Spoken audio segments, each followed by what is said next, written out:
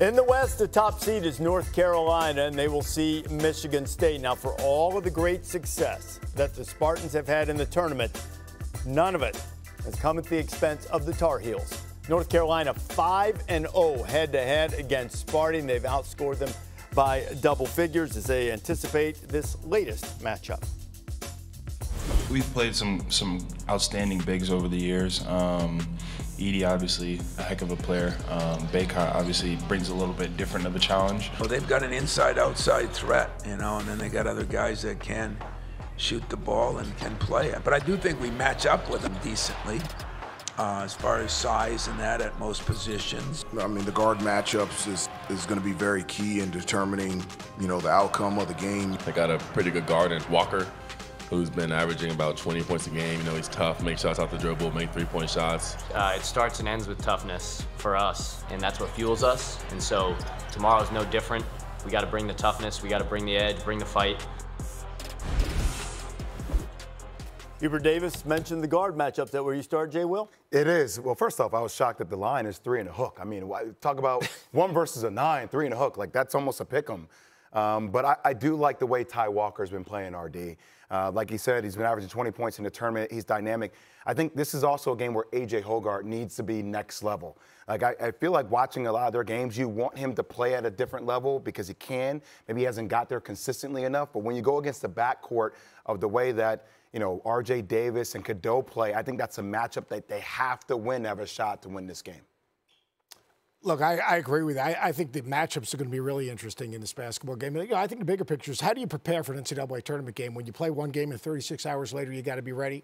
So every single coach, it's a 4-team tournament. It's basically what you're going to. So every single coach, they have a scouting report, and this is actually Michigan State's scouting report for who they're going to potentially play. And they got all their film breakdowns. But Tom Izzo's, he's a little fanatical. So he takes to a different level. Takes one and no one. Yeah, exactly. So they just beat Mississippi State, which is great. They have a little meal, and you know what they do? The managers go, and they put up a little court. You know, couldn't get a ballroom because there were some functions there. So what you do? You just tape up a, you know, 3-point line in the lane, and you get ready to go. Lighting was a little bit suspect, but they killed the outside lights on the rooftop of the hotel. And you see there's Armando Baycott making a roll right here. You know, you got to tag that roller a little bit better. And, you know, at the end of this, you know that Cormac Ryan's going to be in some corner. Up. We got to get it squared up. There's Cormac Ryan because you know he's going to go to some corner of the floor. But that's what you do. And they went through their walkthrough right after the Mississippi State game. Now, what are they going to have to deal with North Carolina? This is what they're going to have to deal with as they get through this walkthrough. What they're going to have to deal with, the North Carolina team is versatile, has size, but they've got good matchups. Here's in transition. Play Carolina now, you got to get back in transition. Watch right here. Here you got Harrison Ingram. He's going to back people down. That's going to be a good matchup. Malik Hall, Harrison Ingram.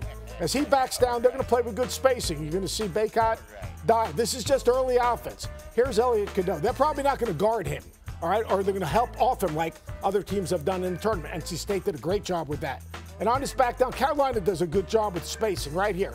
Here's the double, which you would probably see Michigan State do.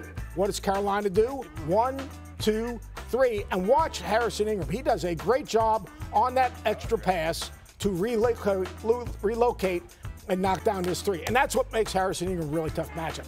He can back you down into the paint. He can shoot the 3. He's a terrific passer. That will be a matchup to watch, but I think the other thing to watch is how they guard Elliot Cadeau. I think maybe defend him with a bigger athlete so that guy could be a help defender with everything else that Carolina does. And you said the reason they were outside doing that walkthrough was there was a wedding in the ballroom. You know, so the wedding, and Tom would have liked to kick the wedding out. Well, and the first rule of wedding crashing is no excuses, play like a champion. But speaking of playing like a champion, I think the matchup you identified, Malik Hall and Harrison Ingram, is going to be huge. And I don't think Harrison Ingram over the last 3-4 games has played as well as he's capable of playing. And in this game, I think he is the key guy for North Carolina. Obviously, R.J. Davis averaging 21 points a game and Armando Baycott establishing him inside are really important. But Harrison Ingram can be the difference maker in this game. If he gets double-digit rebounds going against Malik Hall, if he can get Malik Hall in foul trouble, and if he's aggressive looking to score on some of those backdowns when he has an opportunity, but also knocking down open threes, I think he needs to be aggressive looking to score. A couple things about that ballroom situation. Games in Charlotte. Tar Heel fans obviously rented out all of the ballrooms. And there's also the thing, didn't I see Elliot Cadeau in a commercial for a hotel chain? Yes. I think I did. Yes. Maybe that's where they're staying. Elliot says that's part of the deal. He's probably got a big old room in a suite, I would say. And as well he should. Okay, Michigan State, North Carolina. Izzo, winless in the tournament, 0-5 against Carolina, 3-9 in his career. 83% of the fans say that Carolina will win the game. 67% of the three of you say that Michigan State will pull the upset. Okay, let's go quick. Why do you have confidence in North Carolina? As Jay will mention, smaller spread than you might have expected. I think they're better at the 5 spot. North Carolina is with Baycott. That's one of the areas where Michigan State has struggled. And I think Michigan State, if they play like they did against Mississippi State, this is going to be a brawl. The issue is going to be, I think you heard Cormac Ryan say it, the edge. The toughness, the defensive intensity. When Carolina brings that, in the games where they have brought that, they have been great. And I think they're going to bring that against Michigan State. Yeah, Tyson Walker's got to neutralize R.J. Davis. Not that he's going to be matched up with him, but he's got to give him a little punch. 15 fouls in the front court for Michigan State. They got 3 big guys. If one thing they can do, they can foul. They can foul, but I wouldn't waste them because Carolina loves to get to the free throw line. I'll just say this. I think North Carolina is the better team. As we've seen, the better team doesn't always win these games. I think if this game is in the trenches, Michigan State is very, very dangerous. That's a great point. You say it and people say, well, what does that mean? The better team doesn't win. The team that plays the best. Sometimes the team that just plays the best in the right moments end up winning the games.